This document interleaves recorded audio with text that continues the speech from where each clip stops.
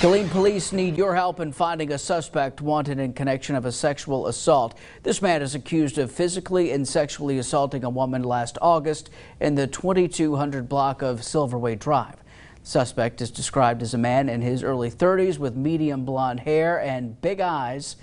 He was last seen wearing light bluish gray colored jean shorts and a gray t-shirt with a logo in the middle. He's about 5'9" with a stocky build, weighs about 170 pounds. If you recognize the suspect from the sketch or have information, call Bell County Crime Stoppers.